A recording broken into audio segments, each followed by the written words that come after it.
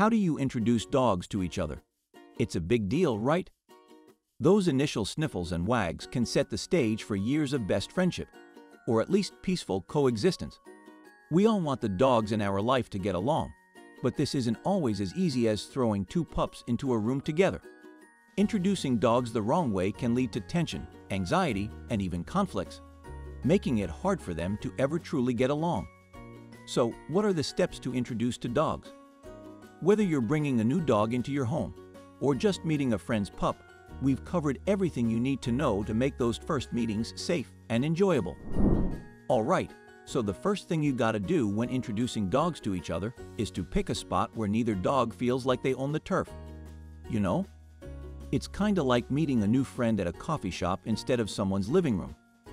You want a nice outdoor spot where both pups can be on leashes and kinda do their own thing but together, if that makes sense.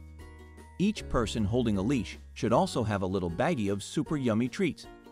Think of it as the doggy equivalent of having snacks at a meetup. At the beginning, keep the dogs far enough apart so they can peek at each other without getting all worked up. Now, if they're both being cool and not acting all grumpy or scared, that's your moment to dish out some treats. Let's say the dog you're walking takes a glance at the other pooch. That's your cue to be all cheerful and say something like, "Good boy," or "Good girl," and give them a little treat.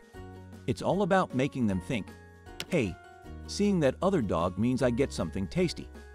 You gotta keep doing this to build up those good vibes between them. So, after you've got them chilling on neutral ground and snacking on treats for just spotting each other, the next step is like being a bit of a detective and observe dogs' body language.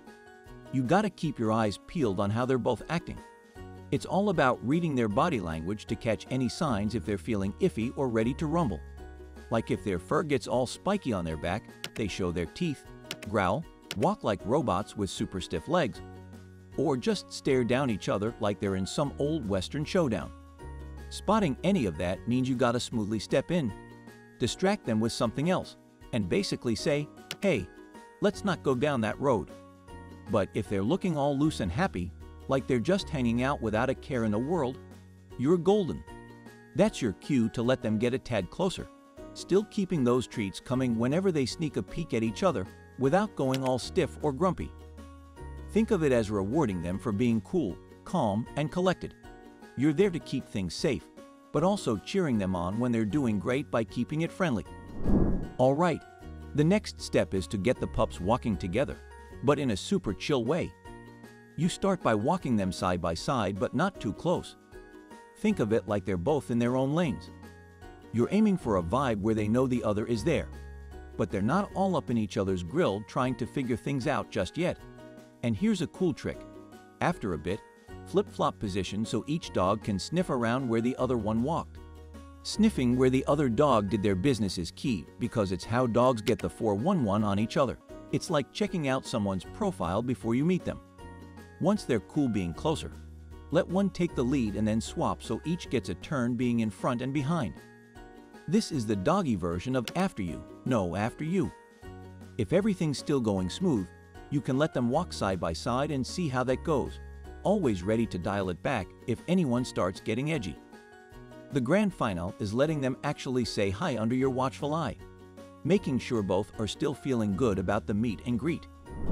After you've had them walking together, the next big leap is letting them hang out without the leashes.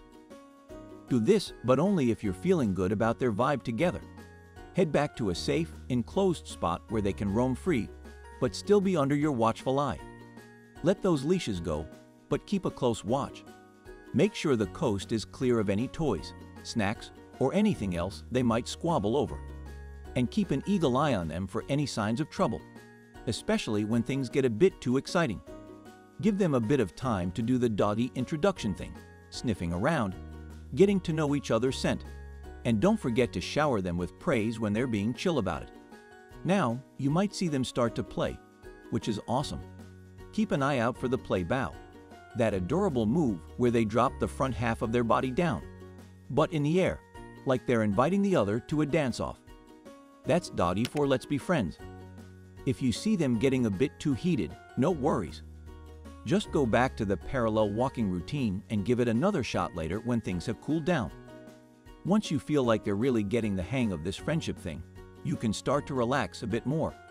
Eventually, when you're confident they're best buds, you can let them hang out more freely at home. And that's how to introduce dogs to each other.